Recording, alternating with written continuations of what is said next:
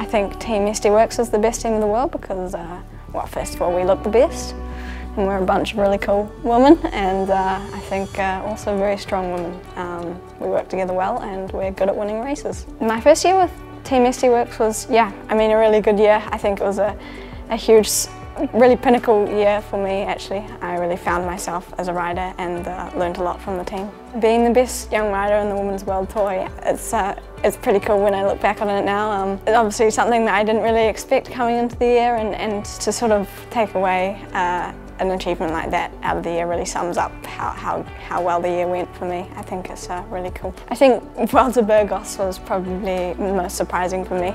That's pretty cool to be sort of mixing it up with all the top girls there. That was a big step up for me. Having Anna van der Breggen as a team director, I think will be really interesting to see the advice that she gave us, even just as a fellow rider this year, was just really good, and to have her in the car next year I think will be so valuable. I think it'll be, yeah, I think it'll make the team even stronger.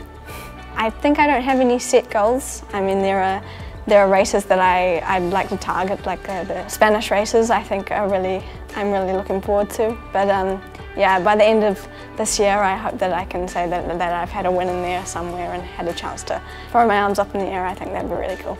Rather privileged to just be a part of a driving force in the peloton, and I think they make racing really good to watch, and I like to experience the feeling of winning with them.